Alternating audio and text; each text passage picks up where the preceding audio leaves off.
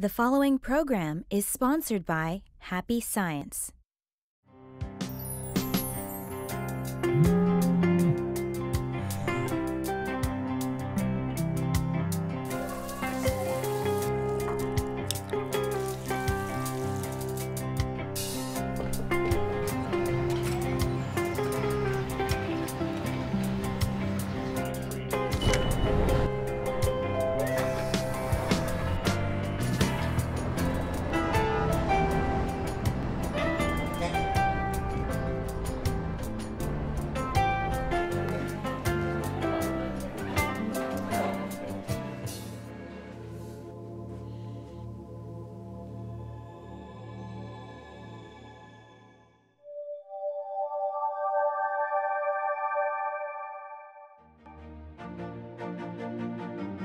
Hello, and thank you for accepting our invitation to happiness.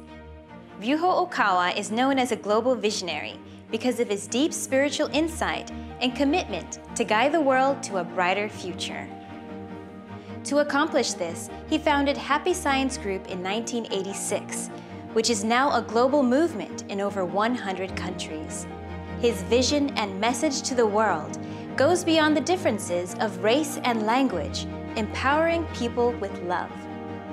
Together, in this 8th series program, we will explore practical ways on how you can be happy and how you can take part in creating happiness as a society. Thinking about the future can fill us with anxiety or fill us with hope and joy. A lot of us might even be concerned about the future of humanity. Fate and destiny has always been quite a mysterious topic. But what if the truth of fate and destiny was that it isn't set in stone? What if your future was completely yours to build, and that the key to building it was to hold on to hopes and aspirations for the future? But first, let's go to the streets of New York and ask the question, what are your aspirations in life, and what are you doing to achieve them? I guess it kind of ties in with the first question. My aspiration in life is I just really want to maximize myself to my full potential. I really want to do everything that I can to reach my goals, whether it be my career goals or whether it be to touch people some way. I want to create some sort of change. I want the world. I want to create an impact, and I want, even if it's one person, to feel that. My aspiration in life is to be the best me possible and to help people. At the moment, to achieve that, I am helping people, and anybody I can help, I do. I've been in certain situations where I know how people feel, and if anyone needs help and they're down on luck, I'm down to help them.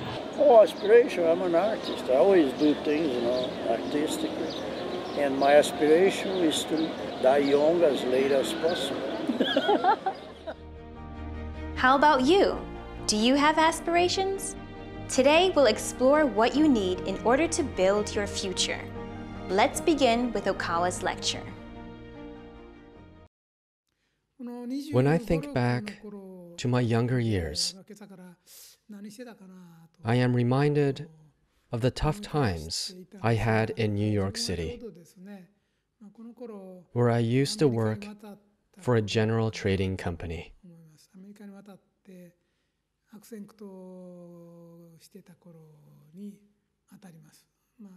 I was faced with the difficulties of working in a foreign country,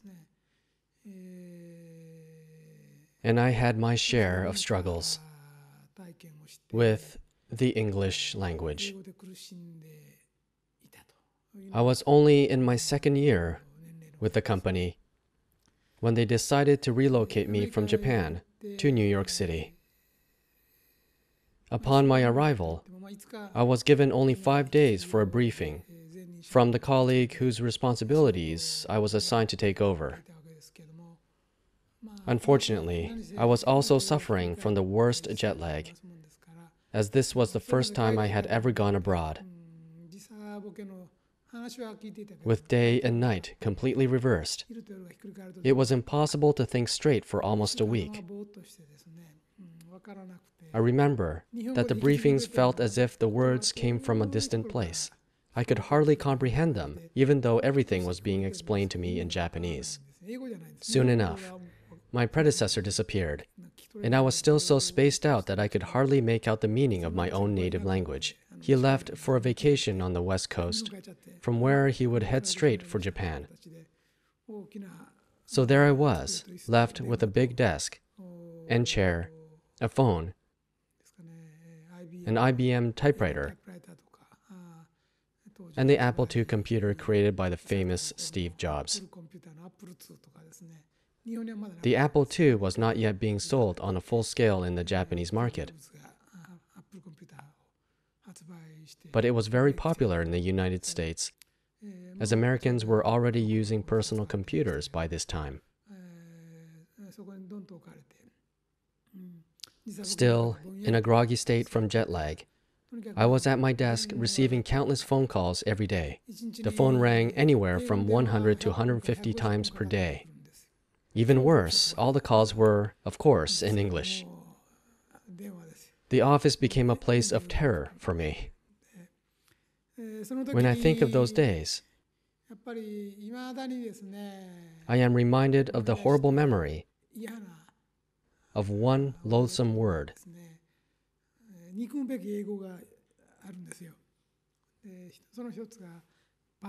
Callers would often say to me, "Pardon?" or "I beg your pardon." In short, they had a difficult time understanding my English, that they were asking me to repeat myself. Being asked 3 times was enough to make me feel completely discouraged about my English skills. My English was obviously unintelligible to a native speaker. Pardon was not the only word that disheartened me. I also struggled with being asked, "Is there anyone who can speak English?" Obviously, they were requesting to speak with someone else who could speak English better than I could. But when I looked around, all Japanese colleagues who spoke fluent English were engaged in other calls, and all the American employees were equally busy taking their own calls.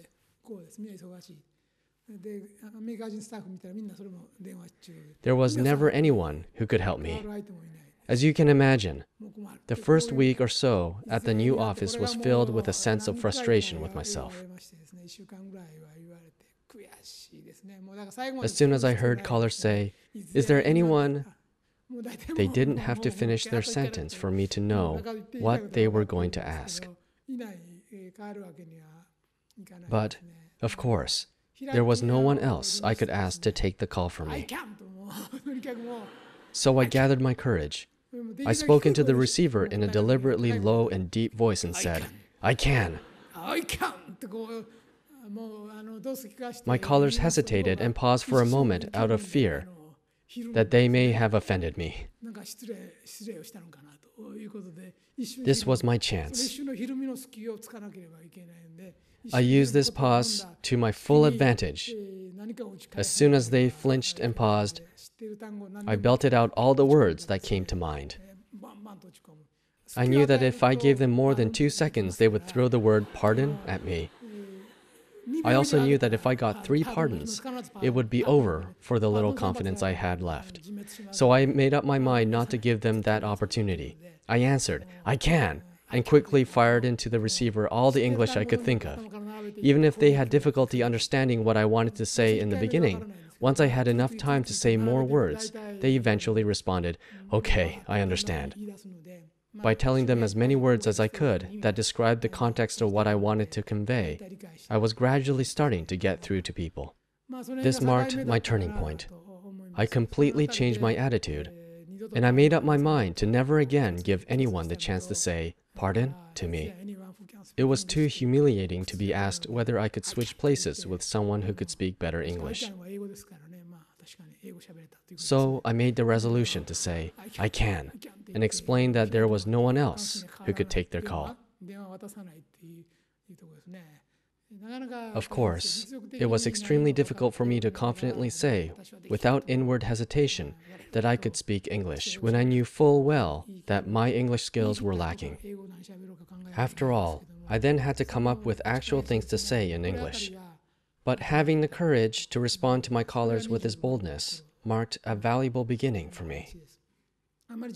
I had not studied English as much as I should have before leaving for the United States. because I thought I would automatically learn it once I was there.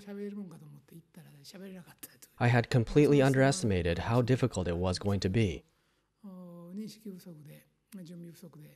As a result of my ignorance, I went through a tough time, but being forced to work on my skills taught me many things. Many people probably thought that I had a lot of nerve going to the United States with my level of English. But the truth was simply that I had no idea how difficult it was going to be. It had not completely dawned on me at the time that the best of the best from all over the world, as well as all over America, were sent to Wall Street, the site of the New York Stock Exchange in Lower Manhattan. My company had decided to send me there to compete with these top American business people. But I was not yet fully aware of the magnitude of the expectations set upon me.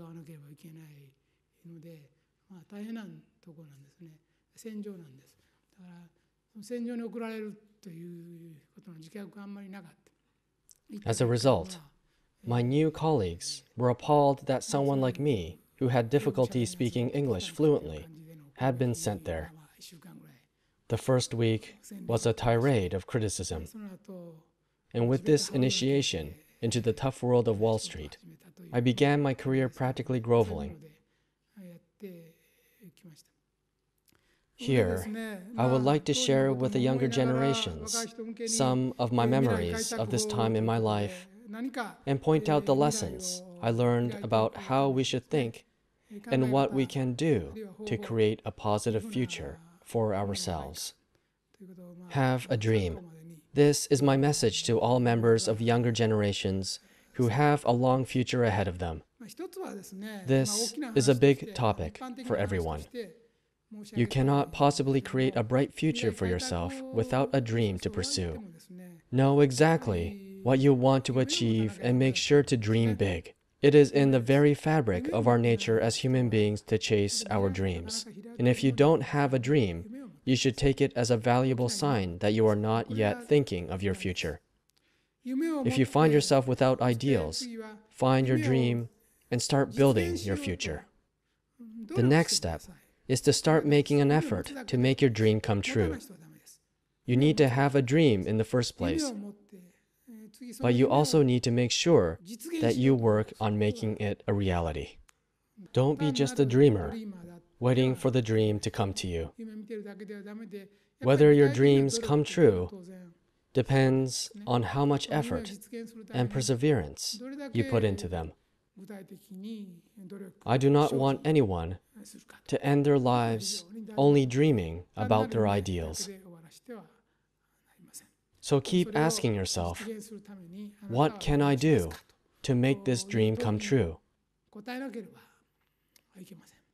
When you start working on your dreams, you first need to have a clear idea of your goals. You can start by setting yourself a big goal. Then you should set yourself smaller and midterm goals to aim for on the way.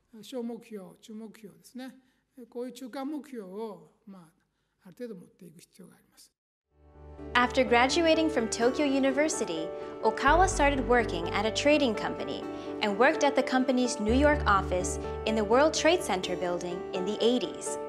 As you saw, by having a dream and making the effort to realize that dream is all it takes to build your future. Furthermore, what is important is for you to set a big goal and then set small and midterm goals as stepping stones to achieve it. The second half contains parts of a lecture given in 2008 when Okawa revisited New York. As you think about your dreams, make real efforts to make them come true. I have found one common denominator in everyone who has achieved success, and this common denominator is unrelenting persistence.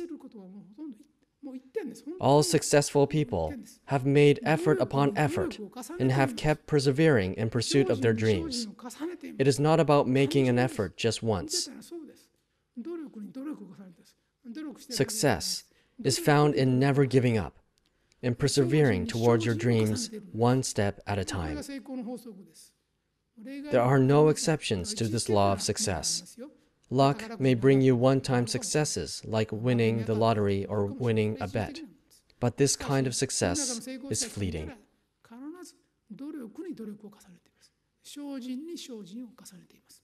To become successful, first make sure that you have a dream. Then conquer your fears through faith. And finally, never stop persevering and make a constant effort toward actualizing your dreams into reality. This mindset of constant effort and devotion is about giving it extra effort even after you have given it all you've got. Where someone else would have stopped and given up, you will think, I'm going to keep going and take another step. Everyone is equally given 24 hours each day. And how we use these hours determines our future. The number of years everyone lives varies, but everyone is given the same exact length of time each day, no matter who you are.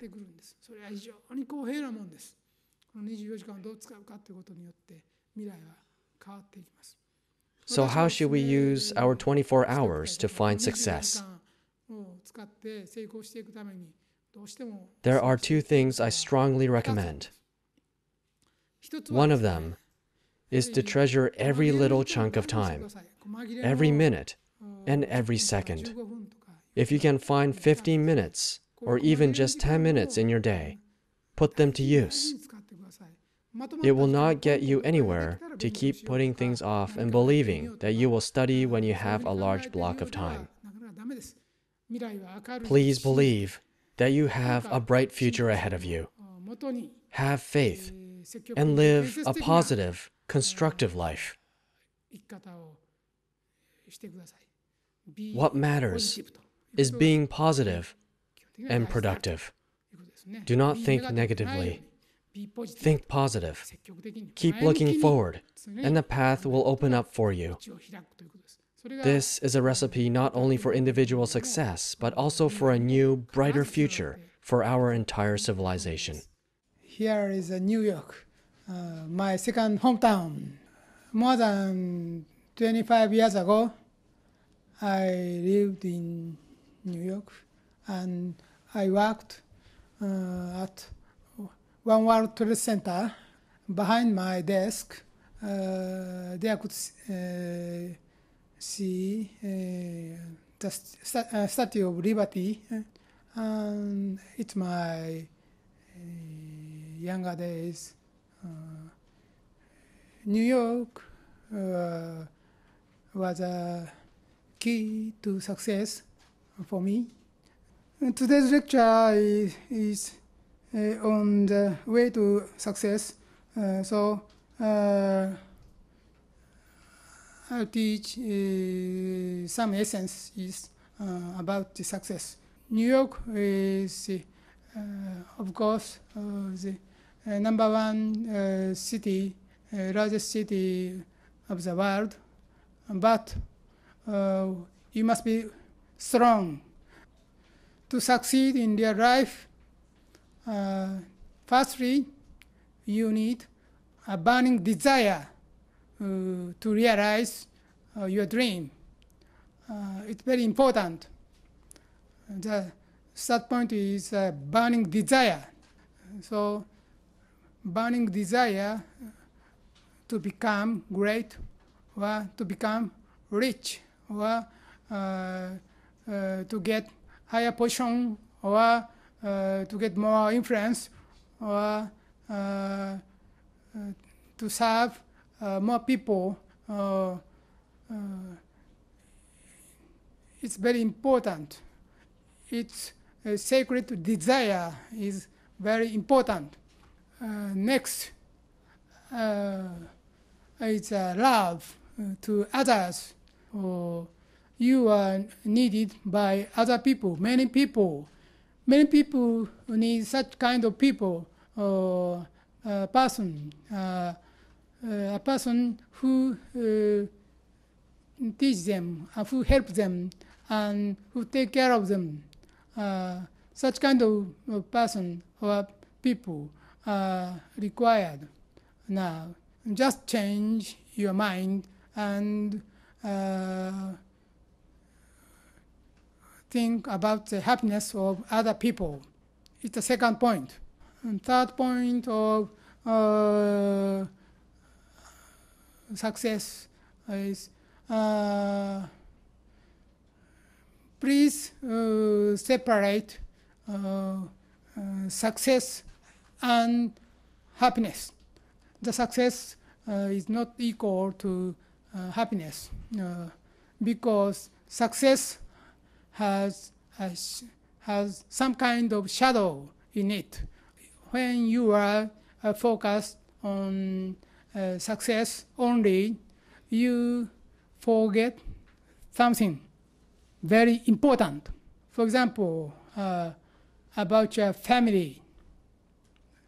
For example, about your peace of mind. For example, about afterlife. It's a shadow of success.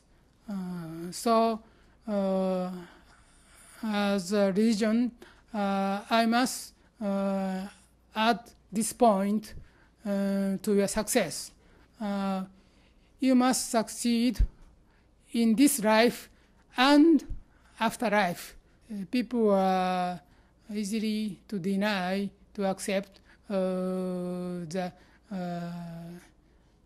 existence of other world, but the existence of other world and the reality that you are not a material body only, you have a soul, you have souls, and you are made from a higher being. You can find real self after your death. This world is just a school of your training, your soul training. Soul is your own real body, and soul seek for peace of mind. That is real happiness. I recommend that you should have calm mind in you and succeed in this world. They need light. Please light up the darkness of the world. I myself will do my best, but I need your help. Please join and work together to light up the darkness of this world. Here in New York, it is a center of the world. So you must be strong. You must be the leader of the world. Let's review the lecture's key points. One trait shared by all successful people is that they work hard. We are all equally given 24 hours. How we use these 24 hours determines our future. Be wise about how you use your small pockets of time, like the time between tasks, traveling to work and school, and free time that pops up during the day. But most importantly, keeping positive will build your future. When you have a burning desire to accomplish your dreams while thinking about the happiness of others, you will succeed. So there you have it. Please try these tips and apply them in your own life. And remember to always dream big. Books by Okawa are available for purchase online or bookstores nationwide. For a catalog of publications, please visit okawabooks.com. To learn more about the teachings of Happy Science, visit happy-science.org. At your nearest Happy Science location, you will find all of Ocala's publications and video lectures. We are here to support you in building a bright future. Come join us for weekly Sunday workshops and weekday guided meditations. Your happiness is our mission. Once again, thank you for accepting our invitation to happiness, and join us next week where we will be exploring the topic, getting rid of negative influences and protecting yourself from spiritual possession. See you next time.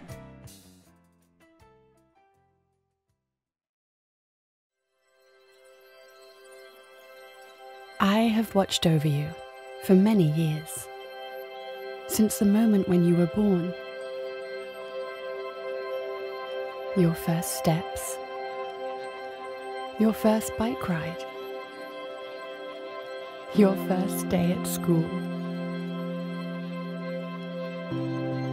your graduation, your marriage, your joys, your sorrows.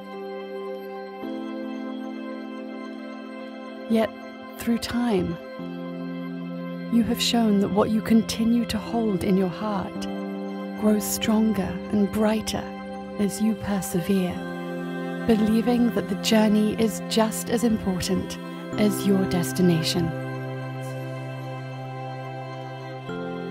I pray every day that you will see the signs life provides you as a guide, and discover that you were born to accomplish great things. Remember who you are. Remember what you were born to do. Become a light for the world. Believe. Be inspired again.